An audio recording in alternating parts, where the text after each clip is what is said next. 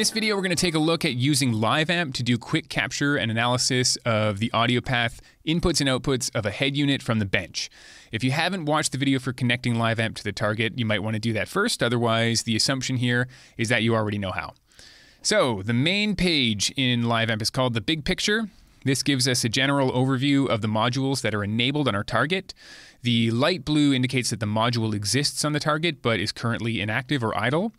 If the rectangle is dark, that shows us that the module does not exist on the target in its current configuration. With QNX AMP, all modules can be enabled, but for now, let's focus just on voice. So, one of the first things that I would want to do when testing the current state of the audio system on the head unit is to actually listen to the inputs and outputs. I have here a hands-free microphone that I've hooked up to my target, as well as a desktop loudspeaker for the output. So input, I have a microphone, output, loudspeaker. How do we get audio flowing? Well, one way to do it is to actually pair a phone to the target and make a hands-free phone call. This will activate the voice library and get audio flowing. But for this demonstration, we're going to take a look at manually starting the voice library. So in the big picture, if you have LiveAmp 3.1 or greater, you have this handy feature here, which is Open Terminal. I click on that, and I get a terminal window to my target. So we've already connected and to our J6 QNX car target. LiveAmp remembers the IP address, and the terminal window goes right to it, SSH connection.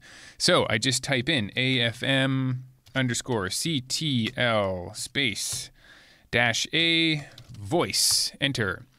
And immediately you see we have level meters, which is a great sign. And also the voice library is now illuminated by this white rectangle. So that also shows us that the voice library is now active. So level meters are great. They give us the signal level and amplitude of the mic. And it looks like we have some good signal level. If we want to take a look at the frequency content, we can open up this frequency viewer down here. I already have my microphone selected to be streaming, but you can right-click and voice. It shows us the library is active. You can select or deselect. I want my microphone in to be on.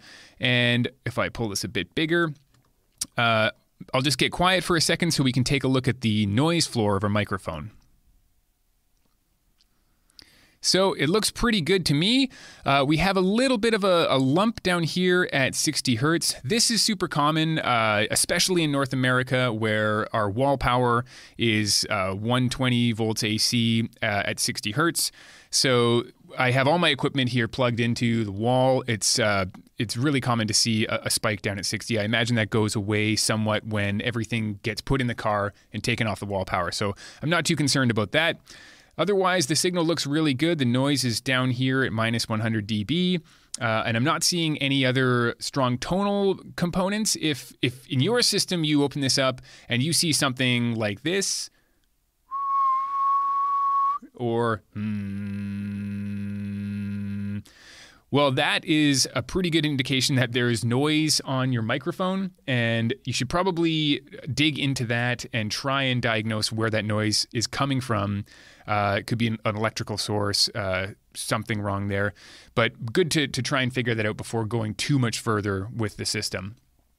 That could really impact the performance of the hands-free call.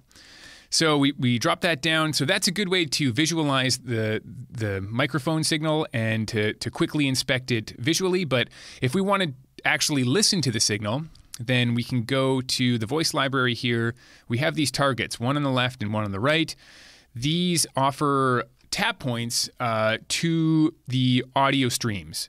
And the left side targets are all of the audio streams before they come into the voice library. So the raw microphone, for instance. And the target point on the right side is the post-processed signal. So after the processing of the voice library, you can listen to the signal at that point too. Right now, what I want to do is I want to listen to the microphone signal. So if I have a set of headphones, I just plug my headphones into my laptop, and I can actually listen to the microphone signal in real time. So I do that now. I put on my headphones. I come over here and I listen to my mic in signal. And what I'll do is I'll just silence my studio mic here so we can hear just the DUT microphone. Okay, 1, 2, 3, 4, 5, 6, 7, 8, 9, 10. Glue the sheet to the dark blue background. It's easy to tell the depth of a well. Little mic scratch, just so we know that's the right one. Okay, and we will and bring back my studio mic here. So that's just a way that you can, in real time, listen to any of the input channels to the library. It's a good way to, if you're in the car, especially in a multi-channel system, if you want to scratch different microphones, make sure that they're going to the channels that you expect they're going to. And also, you can usually hear electrical noise or other things just in real time. You can take the microphone out. You can try and diagnose it just by listening with your headphones to your Windows sound card. Super handy. Now, if I want to do a recording, I go back to the same place, and the very next option is record. So let's choose that. Let's choose mic in, and you can see that in our record actions list here, voice mic in comes in. This is another way you can actually select record by right-clicking in here. You can do the same thing for listening, but we have a record action already set up, voice mic in. So we want to come down to our record button. We hit record, and I'm just going to do a couple of sentences. Glue the sheet to the dark blue background. It's easy to tell the depth of a well. These days, a chicken leg is a rare dish. Okay, I see I have 11 seconds of recording now, which is great. I will go and find it. LiveAmp automatically puts the recordings in the LiveAmp folder. Here's my LiveAmp executable, and I want to go into audio stream. It puts a little time date stamp at the end of the folder, and I can open up my file that I just recorded.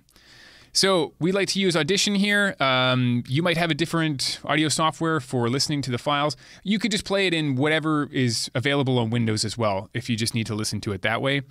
But another way of listening to it is by actually playing it back through LiveAmp. So if I come back to the target here and I go to playback, then I can select my receive in and load the file that I just recorded. And I think it's this one here. And now you can see in playback actions, I have a receive in tap point selected with the voice recording that I just made. Now it's going to be the same sample rate, which is great. We're at 16K currently.